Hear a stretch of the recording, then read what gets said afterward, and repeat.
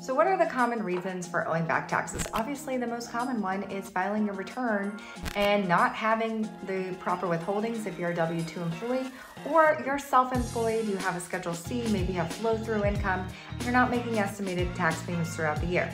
Those are the two most common reasons, and those are very fixable things that you can correct going forward so you don't have those issues over and over again. Another reason people owe back taxes is they haven't filed a bunch of years, they go and file and now they don't have the money. And so the money's gone, but they need to get in compliance and they're gonna owe a bunch of years at once, or they just don't have the financial ability to pay all those back taxes.